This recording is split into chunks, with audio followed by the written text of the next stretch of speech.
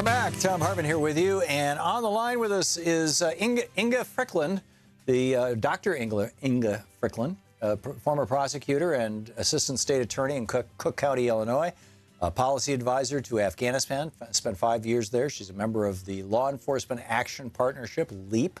LawEnforcementActionPartnership.org is the website. You can tweet her at Inge Fryklund, INGEFRYKLUND. Inge, welcome to the program.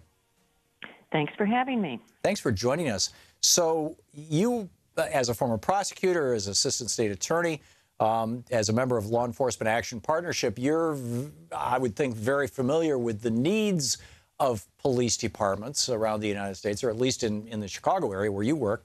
And how are those needs being met by Donald Trump wanting to redirect military equipment to our police departments?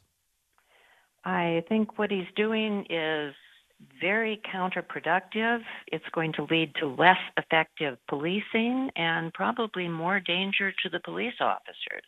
How? Well, it's encouraging this militarization of our police departments. Remember a decade or more ago, we used to talk about community policing and officer-friendly. Mm-hmm. That's gone by the board. Starting in 1997, this is called the 1033 program that gives extra military equipment to local law enforcement. It started out for fighting the drug war and then added terrorism. It's another theory. It's giving military equipment to local police departments, which is encouraging them to think that they're in a war rather than as fellow citizens defending their communities. And it's perpetuated this us versus them feeling with the police, which makes citizens that much less likely to be able to turn to the police when they have problems or when they know something about who a suspect might be. And if those sources of information get cut off, the police are going to be much less successful at solving serious crimes, and they can be in more personal danger if they're not getting information from their communities. Louise and I, a week or so ago, were trying to take a break from politics, and so we went to Netflix to watch some... That's hard to do. Some good old-fashioned dumb television, right? And pulled up Hawaii Five-0. I used to love that show when I was a little kid, back when Jack Lord was in it. And, you know, now there's a new version of it. We were watching Season 4, Episode 19, and in the middle of the show, the guy who is the head cop, he plays the role of Steve McGarrett. I don't know the actor's name, I'm sorry. He's got a suspect, not somebody who's been convicted or anything, just a suspect. And he's trying to get information out of the guy. The guy doesn't want to talk. And so he starts beating the crap out of him, you know, on television. This is illegal, right? It's illegal behavior for a police officer. And this is maybe the 10th or 15th time that I've witnessed violent assaults by police officers on people who are not under arrest or not convicted of a crime. And, you know, on this program, on this show, now I haven't watched, you know, hundreds of cop shows, and I don't, you know, I'm not a big cop show watcher, but I'm guessing if this is like one of the top shows in America, that probably a lot of other cop shows are doing the same thing, glorifying police brutality, essentially. Is this cultural thing or this Hollywood thing infecting our police departments? Do they watch these guys on TV? I mean, wherever McGarrett goes, he's got a SWAT team following him. Do they watch this and say, oh, this is how we have to do it here in Gary, Indiana? Or is it the other way around? Is it that the writers who are putting together Hawaii Five-0 and other shows like that, you know, not to just pick on them, are the writers looking at what's going on in police departments and saying, okay, this is the new reality in America. The police are brutal. They cut the corners. They get around. They ignore the law, and they hide things on behalf of each other. What's going on here? And is pop culture driving any of this, or is this being reflected by pop culture, or is there no connection there?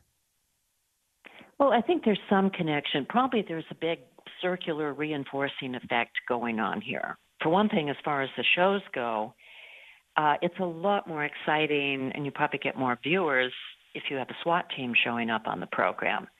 It's hard to get drama out of a hostage negotiator very quietly managing to talk down some suspect. Right. So that's one thing that drives it. Plus, there's the reality that there is more violence between police and citizens than I think there used to be. And a good bit of it is driven by this militarization, which comes from the federal government passing out these tools of war, essentially as toys for police departments. Right. Now, this was the 1033. So you get more. 1033 is the name of the program. It's whatever the statutory. Right. Yeah. Well, this was is. started during the Reagan administration, as I recall. Well, it goes back to 97 is when it was. Oh, okay. So this was during the Clinton administration. If Clinton was in. yeah. Clinton was 92 to 2000. So. Yeah. Okay.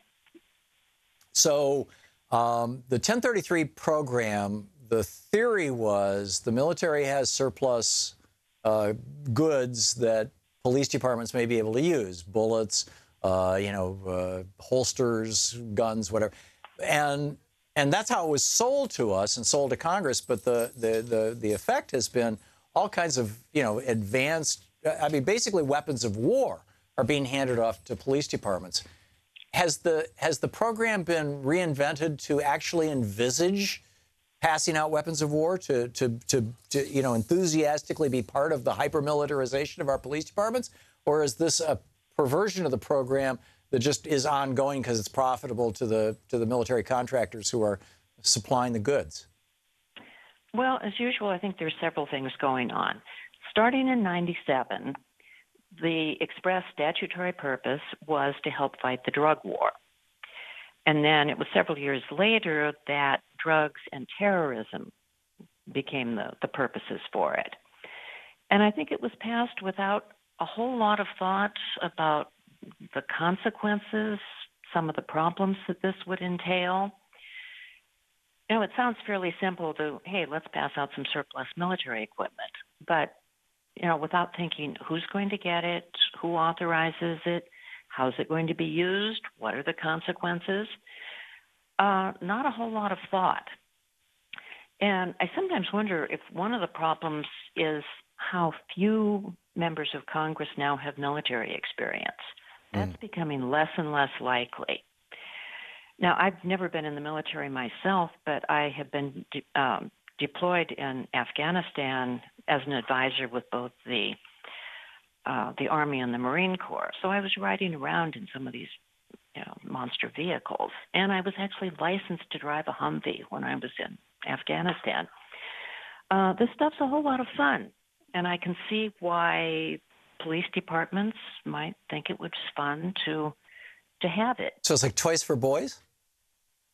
I'm sorry? So it's like toys for boys? That is a part of it.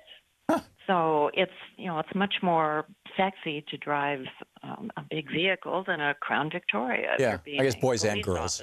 Yeah. But when the military is using this, there is a tremendous amount of training that goes with it. Mm-hmm. I've also been involved in training at both Fort Polk and Fort Irwin here in the States. And I remember once at Fort Polk in Louisiana, on a paved street, a big MRAP, these mine-resistant ambush-protected vehicles, making a right-hand turn and managed to flip over. They're very high-centered. Mm-hmm.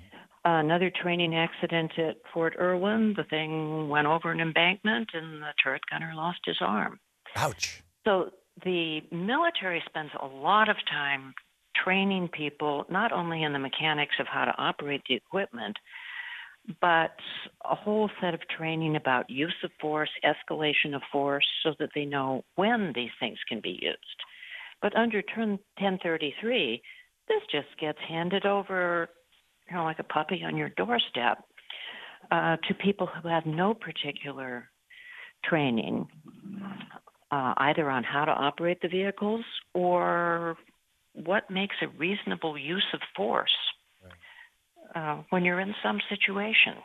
So Inge, we're just about out of time here, but I'm wondering, is there any organized pushback to 1033? I mean, President Obama ended the 1033 program, I thought, but Trump just brought it back. He didn't end it. He put some restrictions on it so that the most lethal stuff was not going to be sent out. And that's what Attorney General Sessions has recently reversed. He's willing to give police whatever.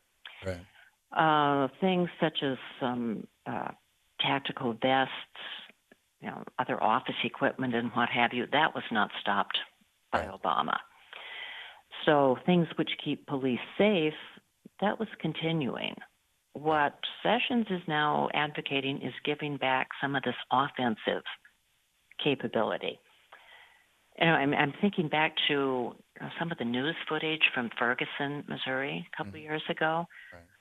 The last time I had seen scenes like that was when I was in Iraq and Afghanistan.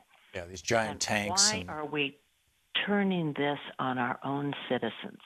Something is terribly wrong when that's happening.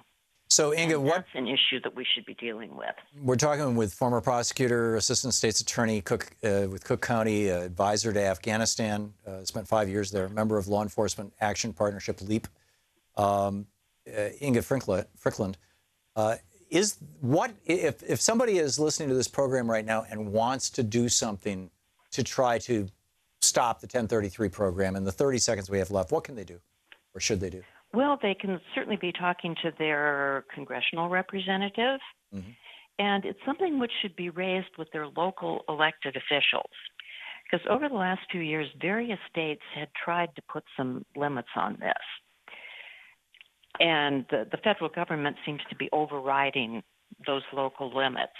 Because one of the many problems with this is that the equipment was simply handed out to a law enforcement jurisdiction that asked for it, completely bypassing the democratic accountability of the budget process, in which a city or a county is going to have to openly debate, hey, do we really want to buy this stuff? Right.